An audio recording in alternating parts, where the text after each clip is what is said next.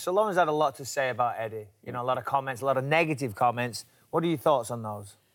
I mean, I got along with Eddie great. I got along with the whole team, the coaching staff, the whole team really well.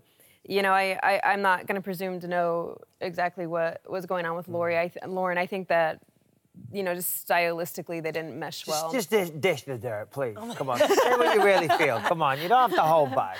I mean, I really just think that's it. I really think that, you know, his coaching style and her learning style, they didn't mesh well. Didn't gel. Did you think that Lauren was wrong for wanting to stay home for that first block right after her first fight? Like, whose side are you on in this whole thing? I mean, I understand not wanting to necessarily train that morning, but as far as team building and team morale, you know, I thought it would be good for her to at least go to the gym. Like, not necessarily even have to train, but be there. I'm sure it's a very comfortable fence, but you need to give an answer.